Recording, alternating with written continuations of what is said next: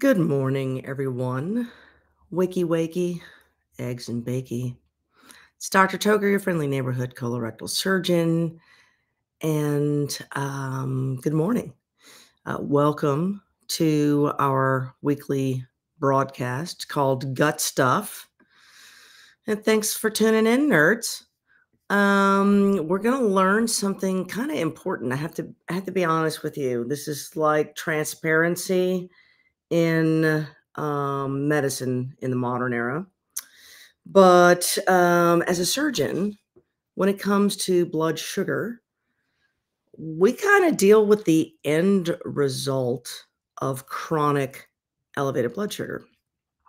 We don't really trouble ourselves with why the patient became diabetic in the first place, and so we kind of deal with, all right, um, type 2 diabetes. These patients have gained weight. They eat a poor diet and they've developed insulin resistance. And that's kind of where our curiosity ends. As surgeons, a lot of our diseases are impacted negatively by diabetes, and a lot of the things we operate on are as a result of diabetes, such as heart disease and vascular disease. And in my residency training, we used to do pancreatic transplants and whatnot. That's more for a type 1 diabetic, but that's kind of like the limit of what I do because, after all, I'm a surgeon. Okay, so in the modern era, however, what I have found is that if you can prevent step one of a problem, then the problem never actually occurs. Like if you think about all those time travel movies, like the Terminator, you know, and they send the dude back in time to stop a sentinel event. And so I'd like to think of myself as the surgeon time traveler, tries to send myself back in time to the sentinel event. And I cannot go back in time, but what I can do is alert the masses to what's going on currently in your life. This is the sentinel event.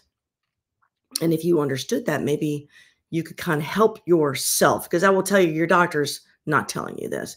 They're waiting for you to have the diabetic issue. And we're measuring tests, waiting for it to happen, as opposed to intervening and keeping you from happening. So that's what I want to do. We're going to talk about today how intestinal health directly impacts your blood sugar. And then as the weeks go on, we'll talk about how other aspects of your health interact with gut health, all of which directly impact your blood sugar. And what I'm hoping to paint is a picture where step one of every chronic human illness, including cancer, is intestinal inflammation. And step two will be a derangement in blood sugar. So we should be using certain blood sugar tests, not to see if you're diabetic, but to identify intestinal health. And the second your blood sugar is out of whack, we need to be thinking to ourselves, this is an intestinal health problem, and improve that before the long-term consequences of diabetes sets in. So that is what I'd like to start doing in my own practice. And I do understand that I am a surgeon, so I'm happy to operate on you. I have a knife. I will cut you. In fact, I'm on my way to the operating room this morning. Okay, so let's go over that, and I'll try not to spend too much time jabbing. As per usual, this lecture, like all of my Thursday morning lectures, is sponsored by a particular company called Super Patch. That is important because I use Super Patch technology in my own practice. I am not forcing anyone to engage in using their services. I happen to like them a lot, and some people have mixed reviews. I'm going to let you decide. As a physician, I see too much benefit in this in my patients and in my own personal life, which is why I agreed to be on their board, and is why I agree to give these lectures. And so the company does sponsor these lectures to demonstrate how physicians would use non-medical technology to improve the lives of their patients. And this indeed is one of those things. Okay. So every Thursday, we'll talk about how I would use super patch to improve gut health and therefore improve other aspects of your health. And today we're talking about blood sugar. Now, I have noticed Instagram kind of has me a little bit on lockdown. Apparently, I had some bots. I had no idea. I don't even know what a bot is, but I'm learning. And so there's a couple of malicious bots that have been sort of impacting my account. You might notice that some of the video, you'll see me talking, but you can't hear the audio. That's one of the side effects of that. And then in these lectures, the last minute or two sometimes gets cut off. And of course, that's usually where I reserve speaking about this technology. So in today's lecture, in fairness to the guy who's paying for the lecture, I'm going to sprinkle that concept throughout the lecture. And bear with me. The information otherwise is all free. And just think of this as watching regular TV, where every now and then you have to watch a commercial. And so that is my financial disclosure for the lecture. Just trying to be ethical here. Oh, speaking of which, okay, as it turns out, the word rectal might be negatively impacting my channel. I guess you can demonstrate all kinds of booty stuff, but you can't talk about it in a health way. So tomorrow we're going to launch a little bit of a game, a code name game. I want y'all to start thinking of different cute code names I can use for different body parts and body functions. I know that sounds crazy. That perhaps would keep me from getting banned. Instagram has never told me there's a problem. Meta has never told me there's a problem. But Facebook and Instagram in particular suppress a lot of my medical information because I talk about body parts and body function. And it's very hard to talk about health without talking about these things. This may be why you never see doctors speak on Instagram. They are probably out there and have no idea they're being suppressed. I didn't realize that for probably a year. So we're going to talk in code language. So going forward, instead of being the colorectal surgeon, I'm going to be the coloethical surgeon. And I only bring that up because step one of ethics is letting you know my financial associations. Now, managing blood. Let's get to the meat of things. By golly, if you're listening on Spotify, I have all of these PDFs are on our website at drannatoker.com. And it'll be under, we don't call it services anymore. We call it something else. Resources. We call it resources. So there is a typo at the end of this lecture. So drannatoker.com/resources. And you can download all the PDFs from my lectures for free. So you can follow along while you listen to the podcast. Okay. Managing blood sugar and gut health. So basically, inflammation of the intestinal tract is caused by diet issues, genetics, your stress, your sleep, and all of these things can negatively impact your blood sugar. So when you're looking at someone who has a hard time controlling their blood sugar, it's, yes, diet has part of it. And it's not just because you're eating carbs. It's the type of carbs you're eating, when you're eating them, what you're eating them with. And so along the way, in the next few months, we'll discuss kind of how to improve all of those things naturally without drugs. There are long-term consequences to elevated blood sugar. I mean, as a surgeon, I've amputated many body parts. I have debrided vast swaths of people's bodies from necrotizing infections. I've had patients fail to heal incisions, struggle with complications after surgery, all because they are diabetic. And so diabetes is indeed a scourge. It is not just a simple thing as you ate too many donuts. The donuts are part of it. How do we monitor for blood sugar issues? Because it's a silent killer. You don't realize it's in your body. Blood sugar. I have amputated the legs of people who cannot identify that it is their blood sugar that caused that problem. Like, they will not change their diet. They feel like they took some insulin and they can eat whatever they want to. And so they don't see the association. So I definitely want people to understand this association before we get to choppity chop. You know what I'm saying? And then, are there some interventions other than diet, other than medications, that may or may not support you I am not making a claim that Super Patch has a diabetic patch. That is not what I'm saying. I do use their technology to improve sleep and to improve stress levels and to support the autonomic nervous system because those things improve gut health. And since gut health problems start before the blood sugar goes bad, that's where I use the super patch thing. So I need to be very clear. I'm not trying to say you can treat your diabetes with the super patch. That is not what I am saying. And I'll explain to you how I use it and how I support it. In fact, I don't use that patch to treat quote unquote anything. It is a supportive mechanism like you would use an ACE wrap or K-tape or some other physical therapy device. You need to think of it as a medical physical therapy device. Oh, I don't know what's happening. What's going on here? What's happening? Blah, blah, blah, blah. Well, I've completely, if you're watching on Spotify, let me apologize for doing something terrible to the screen. Oh, there we go. Doctor. Okay. I wanted to change channels over here on my slides. Today's only going to be a basic introduction. We talked a little bit about Super Patch and what it does. It's going to support the autonomic nervous system. And when it supports the autonomic nervous system, some of those nerves it's supporting are what we call neuropeptide generating neurons. These are the neurons that are responsible for speaking with endocrine organs in your body, such as your adrenal gland. They speak in terms with neuropeptides as opposed to neurotransmitters. Neurotransmitters come from your gut to your brain, and that's how your brain talks to your muscles and to your skin. But then there's neuropeptides, which are more complex proteins, and they tend to speak to endocrine organs. I hope I wasn't too confusing there.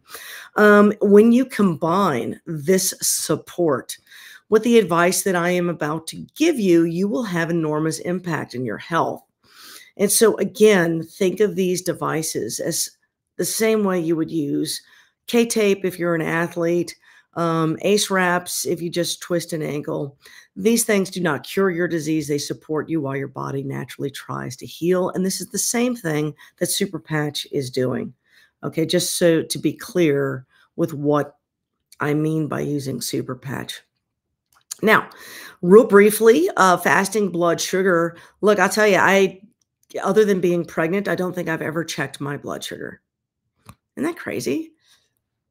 Don't you want to know, doctor? And I do. So I just ordered a continuous blood monitoring device because I'd like to know. My gosh, put my money where my mouth is, right? So, but if you don't know if you have diabetes, do a little hack. I mean, check your blood sugar from time to time. These devices are available at Walgreens. They're reasonably inexpensive. You can use a health savings account to purchase them.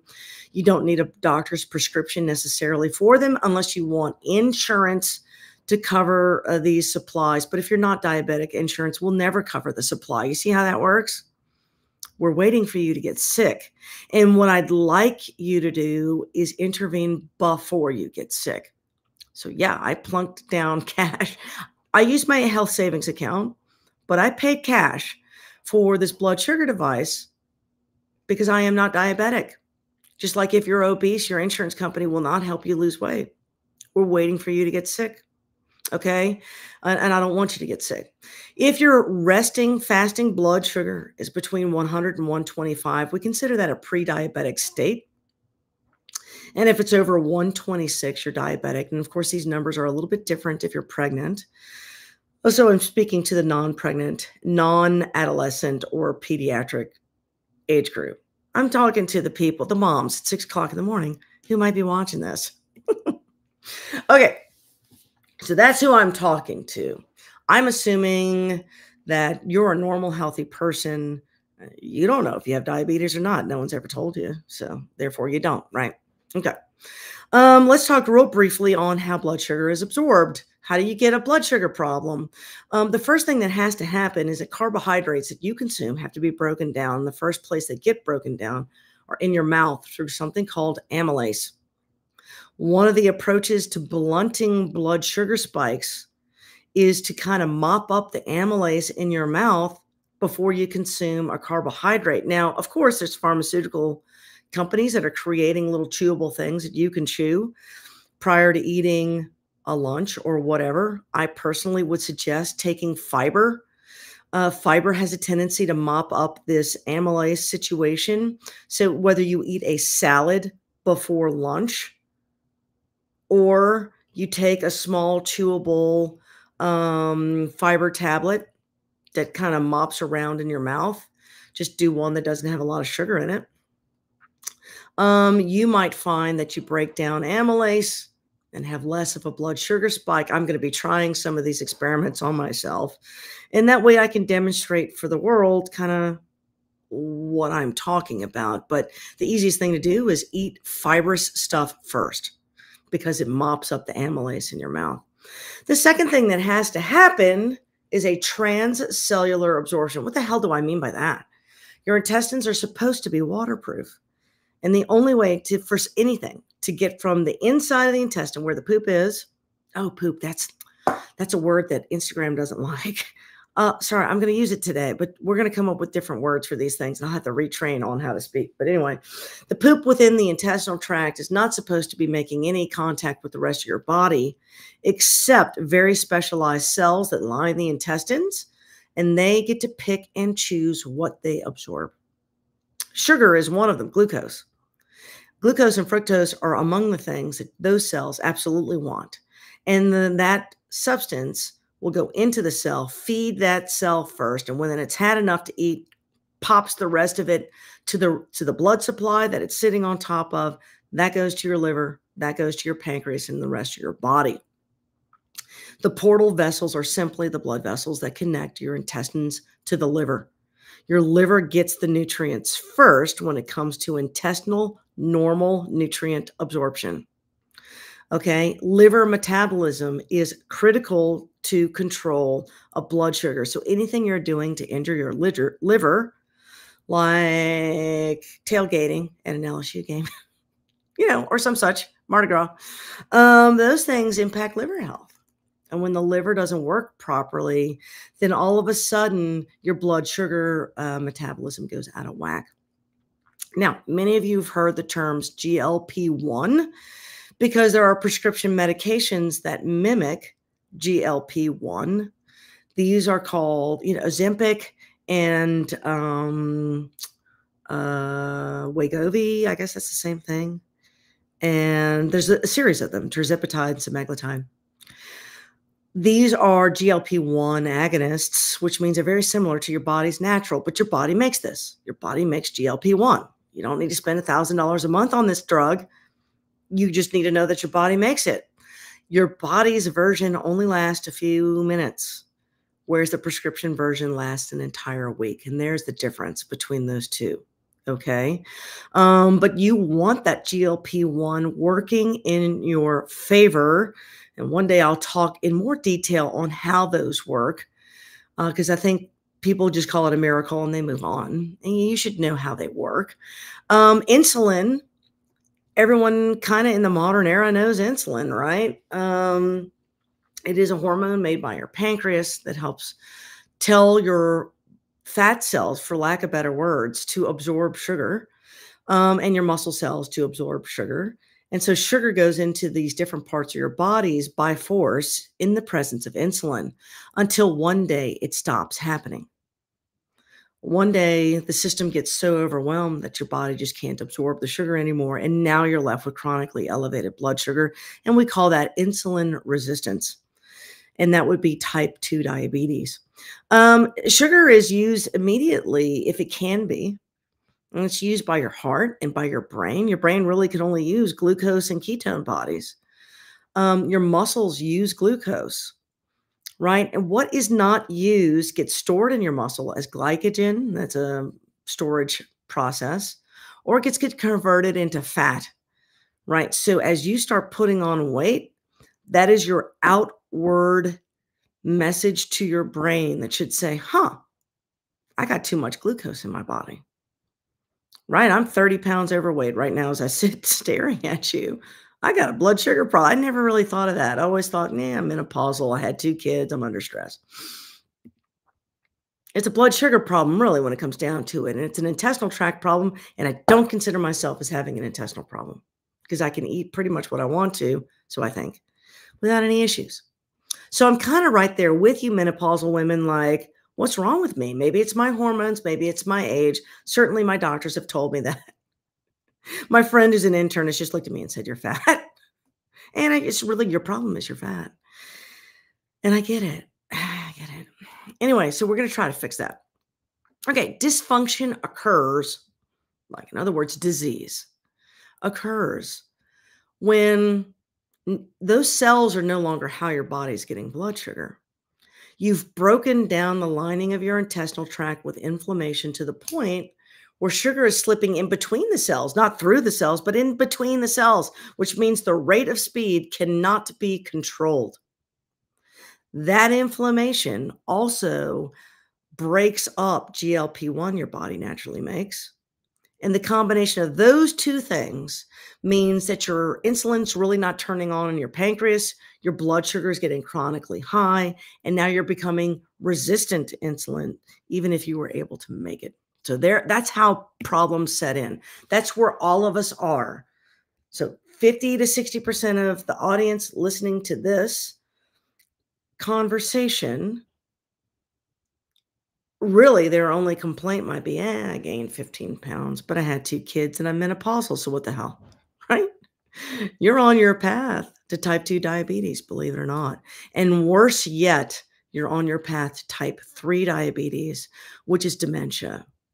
So as it turns out, dementia is being labeled type 3 diabetes because these patients all, even if they've not been diagnosed with type 2 diabetes prior, all have chronically elevated blood sugar somewhere in the 10 years preceding their dementia. And they just never really reached the, you got diabetes, and so I'm not going to put you on medicines. That's your doctor is sitting and waiting. Meanwhile, the damage is being done. So type 1 is autoimmune. We see this in children. Type 2 is obesity related. It's kind of like where 60% of us are headed, to be honest with you. And type 3 is long-term neurologic dysfunction, whether or not you were ever diagnosed with type 1 or type 2. In other words, dementia. And as we get older, it's not enough to have longevity. You want to remember your longevity. I want to be walking and talking and remembering and enjoying my grandchildren in the same way my parents are. They're in their 80s and they are remembering and enjoying and they're active. So, right, that's where I kind of need to be in 30 years when I'm in my 80s. The consequences of long-term blood sugar include glycation of protein. I hate to throw these big words at you, but basically proteins don't like being in a lot of sugar. It makes them stiff. Imagine, I don't know if any of y'all are old enough. Everyone here is old enough. What am I saying? These young teenagers are not listening to this. You remember the days where there weren't really fancy candy. You got the string that was dipped in sugar that now has cubes of dried sugar on it, right? What do they call that? I can't remember. It was like string candy or whatever they called it. You literally just take wicks of string, like a shoestring. You dip it in really concentrated sugar, and then it crystallizes on this string. You pop it out like a lollipop, and you sell it to people. Okay. Sugar crystallizes things and turns it hard. And so if any of you guys have ever tried that candy, the little string is flexible except where the candy is, and then it's stiff. Right? You can't tie your shoes with a string because it's stiff. This is the same concept. Proteins need to be folded a very particular way for them to work, and they need to be a little bit malleable to do the job that they need to do because they're constantly like transformers going from one position to another position and then unfolding and folding and unfolding and folding. That's how these chemical reactions occur, right? With proteins that are malleable in this way. And when you glycate those proteins, they cannot do that. And this causes premature aging, especially in parts of your body that are flexible, like your skin, your blood vessels, your joints, your muscles, right? So think of all those, your mind's plasticity. That is another way to think of it. All the things that should be flexible stop becoming flexible as you age, and a lot of that is related to glycation that occurs to these protein, okay? And I think I talked about all that. You'll wind up having decrease in your balance, your mobility, it alters your immunity, your blood flow because your blood vessels need to have that sort of elastin in them. You get end organ damage, blind, kidney dysfunction, peripheral vascular disease, strokes, dementia. Your liver stops working properly. You can get dementia and, yes, cancer. Okay, so this is why you don't want to have this problem. And the scary thing is you cannot feel it when it is happening. And it takes many decades for you to get to those end organ problems. So you got time right now to intervene and make it stop, is what I'm trying to say. Okay, causes. Well, duh, sugar. I'm a sugar hol I love sugar. My gummy bee, cannot pass a gummy bear. I can't help it. My mom's a dentist, and that is just a side effect of having nice teeth. We never had candy in the house. You could ask my brother. And deprivation. You go seeking out things, right? So sugar is one of them. And one of the big things that we did in the 70s is we replaced real cane sugar with high fructose corn syrup, which is even worse than sugar. Seed oils is another thing. We started cooking instead of with animal fat, we started cooking with seed oils, and someone told us it was more healthy. And as it turns out, I was wrong. We started spraying our crops with pesticides and herbicides and fertilizer and stuff, and that was wrong. We tend to eat all day. First world problems, right? We're freaking snacking all day long, all day long. And we don't even realize how many calories we're getting through liquid sources. So we're drinking all day long something with calories. It's right. This is where we have gone wrong. Okay. And basically the volume of food that we're eating is too much. Europeans are horrified when they see how much food we eat. Like what's on a plate, it's horrific. You don't need that much food, I can promise you. And you don't need to cram that much in 3 times a day plus snacks. I'm okay with the plus snacks, but literally all your snacks and all your meals should be the exact same size every 3 hours, high in protein. Those things tend to stabilize blood sugar. Okay. Causes of elevated blood sugar. We kind of talked about that. The leaky gut situation where there's inflammation present and sugar's not going through the cells to the rest of your body. It's going in between the cells and getting straight into that blood flow. We talked about the resistance of insulin as a result. That is a duplicate side. I am so sorry. Okay. So number one, okay, and don't shoot the messenger. Okay, every time I say this to people, they think perhaps I am anti-gluten. And I am anti-gluten because as it turns out, gluten is the devil. It's what makes food yummy. I get it. It's what makes bread great. Gluten is not equal depending on how wheat is grown and the strain of wheat that makes the flour. So some people will recognize they can go to foreign countries and tolerate gluten-based foods. Tolerate, they don't get a stomach ache. But they can't in America. That's for stomach aches. These people will also say, oh, well, I can tolerate sourdough.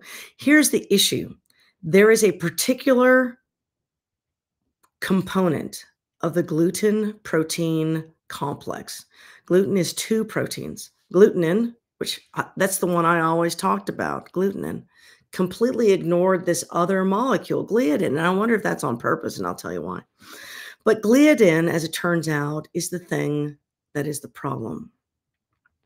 There are multiple foods that have glutenin and gliadin crossover reactivity so that it is not just wheat causing this problem. And you may not have any belly pains as a result.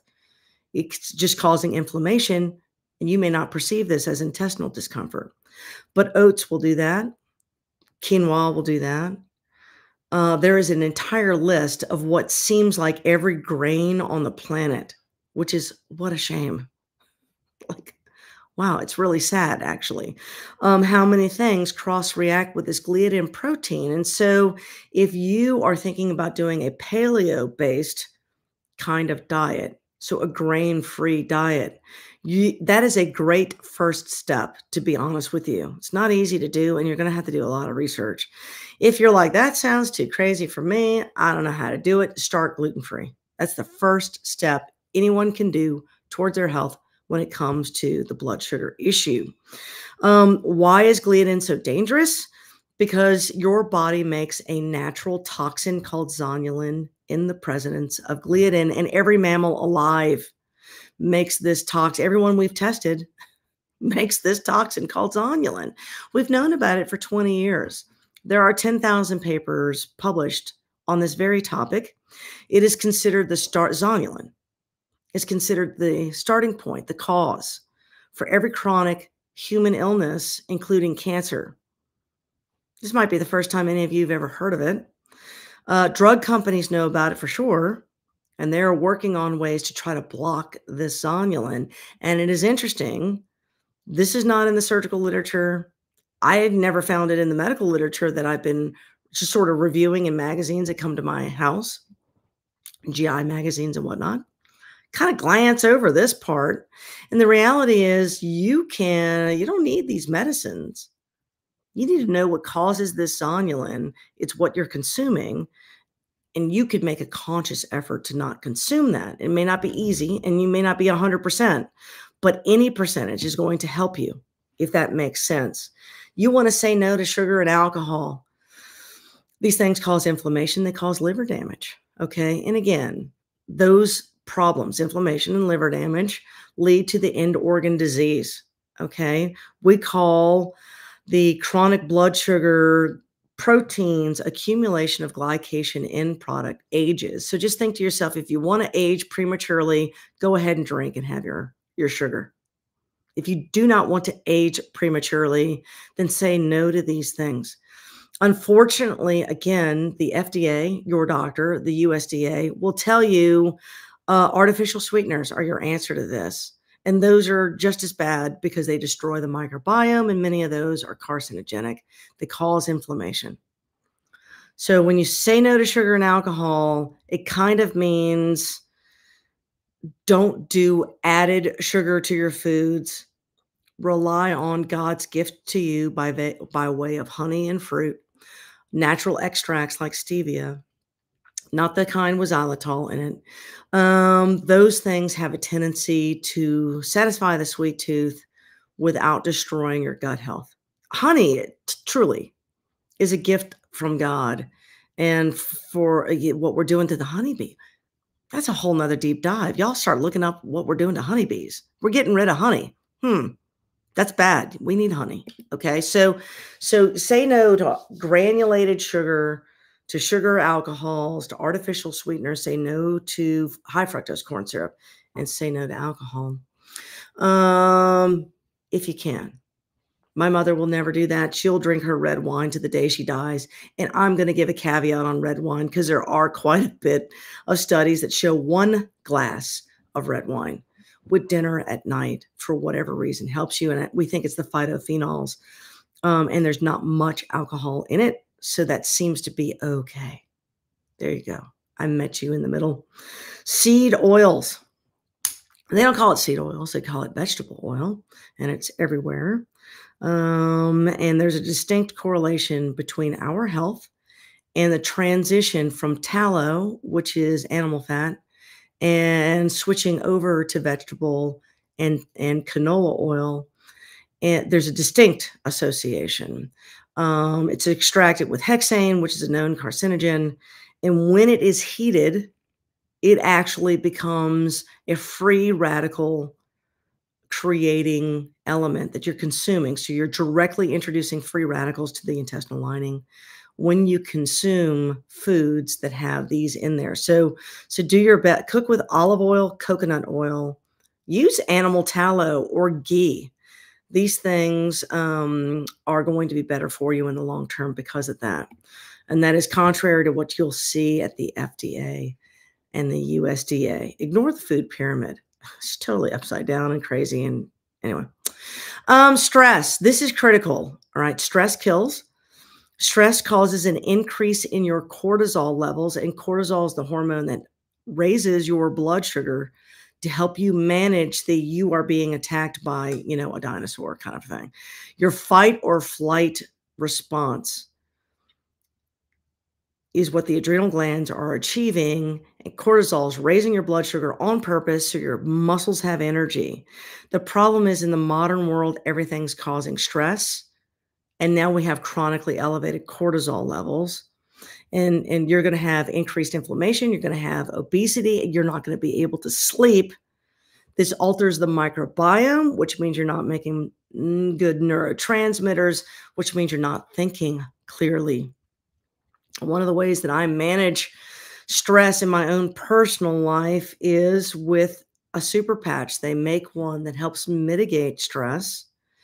And their studies show that this patch is the equivalent of spending 6 hours meditating. Now, I don't have 6 hours every morning to start my day to start meditating. So for this reason, one of these topically applied patches is my answer to cortisol. My second answer to cortisol is something called an adaptogenic. And in the morning, my adaptogenic is either, and there's 3 that you can use. There's ginseng. It comes in 2 types, Siberian ginseng. There is an Asian ginseng. There is something called rhodiola, and these are all adaptogenics that cause energy. Don't want to take those at night. You take those in the morning. They kind of wake you up a little bit, and they help blunt the cortisol effect in your body so you don't burn out your peripheral tissues. It doesn't stop the adrenal gland from making the cortisol. These adaptogenics, they help your body adapt to the new level of elevated cortisol. There is an adaptogenic you can take at night called ashwagandha. So if you've got ashwagandha around, don't drink it in the morning. Usually it's in tea or it's in a supplement. Take it at night. Take some ashwagandha and some magnesium at night. You'll find that it helps a little bit with stress, and it'll help support the adrenal gland. Use a peace patch. That helps support the adrenal gland. Okay, that's how we're going to use those. Oh, there you go. Because stress hurts your ability to sleep, I also use a super patch for sleep. And so the combination of calming down my cortisol and organizing my sleep patterns in my brain with these 2 topically applied patches, this is how I'm mitigating stress.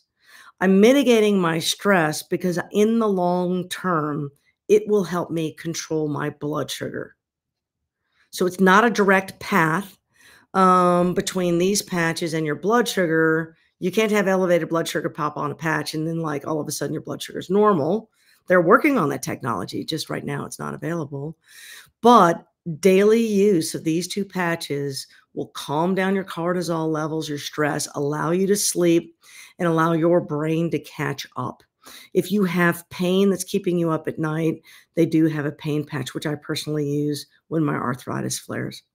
I do ask my patients after surgery and even before surgery to investigate these patches. Do you want to use them? Because I believe they help overcome surgery. So if you're about to have surgery, investigate these patches as a way to get through your operative experience.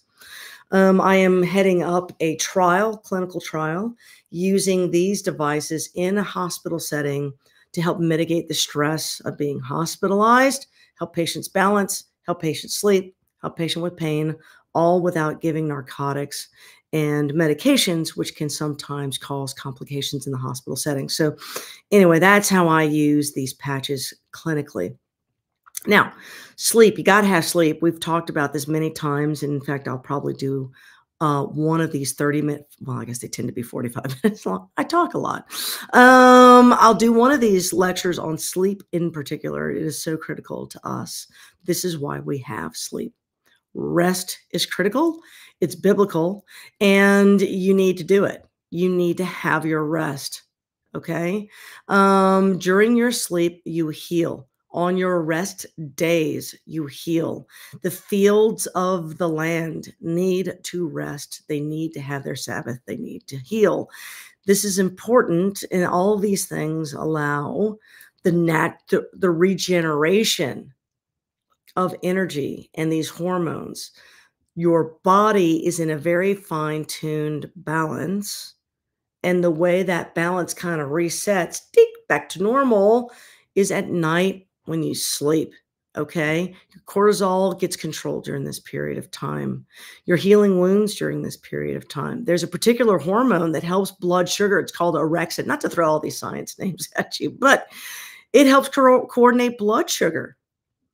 It helps improve your metabolism and wakes you up. This hormone is generated in the hypothalamus, very close to the same nerves that control your adrenal gland, seem to interact with the part of your body that controls orexin. These things are tied together, okay?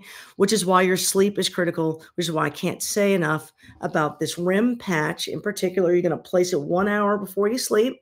It's not sedating. If you get called like me in the middle of the night and have to answer a phone call, someone's life is hanging in the balance when you answer this phone call. By the way, you cannot be sedated, right? So doctors are chronically lack sleep because we're always being woken in the middle of the night. And when we wake up, we have to be the same as we are in the middle of the day. So it's very stressful. And so this allows me to have sleep. And if the phone rings, I hear it. I pick up the phone. I am wide awake when I speak. I turn off the phone. I can lay down my head back down and my brain can reorganize the sleep patterns for me. And so this way it improves my quality of sleep. If you are a pilot, if you are a firefighter, a police officer, a doctor, paramedic, nurse, you work the night shift, or you travel a lot, investigate whether or not this helps you. Okay, you cannot override anxiety. You cannot override pain with a REM patch. You cannot override a stimulant if you drink a lot of caffeine, if you're taking ADD medicines, et cetera, et cetera. You can't override those things. But if you're not using those things, you're not using caffeine or Adderall or any of these other things, then this will help organize your sleep patterns. It can take up to 2 weeks to work, and you have to make sure it is sitting completely on the skin. So the studies have all used the forearm or the bicep where the skin is reasonably taut, it's easy to get to, and it doesn't seem to get wrinkled at night. Okay, so that is my advice on that. The microbiome, that's my wheelhouse. So anyway, it is in fact impacted by everything around you. You can literally see things that cause stress to you and affect your microbiome, even though you didn't consume something that you would think would directly have an impact. The microbiome is responsible for reducing intestinal inflammation. It's responsible for improving the absorption of particular nutrients. It is responsible for improved skin texture. It helps you resist infection, and it promotes healing. Your microbiome is the key to your longevity. I'm a firm believer in fermented foods if you can get them. If you can't, you hate fermented foods, let's do some probiotics. Let's train your microbiome by eating as many raw fruits and veggies as you possibly can. A lot of my audience cannot tolerate fruits and veggies. They tend to do a carnivore diet. What are you going to do if you're a carnivore diet? How are you going to train your microbiome? There is a way around it without hurting your tummy, and that's by doing these powdered supplements. There's a million different versions out there. The one I personally use, and I've got no referral code. They don't give me money. This is just who I use. It's called Micro Ingredients, and they're out of California. I like it because it's American based. If you see a holistic doctor, a nutritionist, or a chiropractor, they may have something called Standard Process for you, which I do love. That's also an American company. Those are prescription grade micronutrients. And so if you can't tolerate all the fiber and the cellulose in those things, you may still get the micro ingredients that your microbiome likes by virtue of these supplements. So that's my little free advice to you. And I don't sell these things, but you can look them up online. The standard process is a prescription process that you can get through your nutritionist, chiropractor. I used to have an online platform for my patients, but I don't do a lot of that anymore, I have to admit. So I don't, surely I could still write a prescription for that, but you'd have to see me in the, you'd have to see me to do that. Protein, protein, protein, got to have your protein. You have to hydrate both water and salts, and you need to stay active. These things all train your microbiome. As it turns out, they all help you sleep and they all help your stress. And those three things are going to help with your blood sugar. Monitoring. I just ordered one of these things. I'll let you know. Kind of scared to wear it, to be honest with you, because like, does it hurt when you put it on? I mean, I don't know. Kind of a wimp. That seems like sensitive skin. I'll let you know. You get some feedback. But test your blood sugar and tell yourself, do you have this blood sugar problem? And you might. If you have other illnesses, odds are your blood sugar is higher than you think it is. It spikes higher than you think it does. And even if your resting blood sugar is normal, check it after you eat and see what happens. And how long do you spend in that high blood sugar range? If you're snacking all day long, trust me, you're spending all day in that range. Terrible. You got to monitor. We'll talk about that as time goes on. Supplements. We'll talk about that as time goes on. That's a long conversation, but there are some supplements you can do to support your body. From a technical standpoint, again, we talked about this earlier in the lecture. I do use this externally applied technology, and I do so because it helps me with sleep and stress. And sleep and stress are critical to help you control intestinal inflammation. If you consume foods that train your microbiome and you control your stress and improve your sleep, you will find a vast improvement in your health, which is why I am educating you guys today. As always, I am sorry I spoke so long this morning, but I want to thank you for joining me. There is a typo in this slide, of course. I'm a one-man show. Y'all simmer down. This is what I mean, who's got time to do this? But we renamed our services to resources. So drannatoger.com/resources. And in there, you'll see our Bullpen resources, which are all these slide decks for my variety of talks. I do broadcast these talks on a variety of different platforms, including Facebook and Instagram, YouTube, Rumble, Telegram. Oh, I just started a Telegram channel. Look at me. Look how bougie I am. TikTok, Twitter.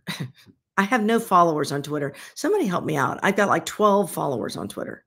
No one knows me on the Twitter. I don't know how to use the Twitter. That's part of the problem. I got a few hundred people on the TikTok. Y'all can do that. Surely some of you guys do the TikTok. Find me on the TikTok, okay? If you like to drive and listen to things, I am on Spotify, and this will be downloaded to Spotify. The disadvantage is you can't see what I'm talking about. You'll have to go to my website, and it is drannatoger.com/resources. Okay. The sponsor to the show, as you know, is Super Patch. There are other sponsors to my content, and under things I love, you will see those sponsors and investigate for yourself. I'm not making anybody buy anything. I'm just saying, investigate for yourself. These are products that I personally use, that I personally like. I find them high quality made. All the ingredients are fresh, and they have pretty decent return policies, et cetera, et cetera. So, okay, so support the sponsors who support me. I'm going to be doing more long format podcast type broadcasts. I'm going to start having a insiders group. And as always, I have my online program, which is sort of like the insiders group, because I give a little 30-minute lecture to them every week, in addition to a 14-week program on stepwise fashion, how to train your microbiome and how that interacts with the rest of your body. So anyway, it was a pleasure spending the morning with you. I'm off to the operating room, and I hope you guys have a very good day. And remember, mitigate your stress, get more sleep, train your microbiome, and we'll see you next time.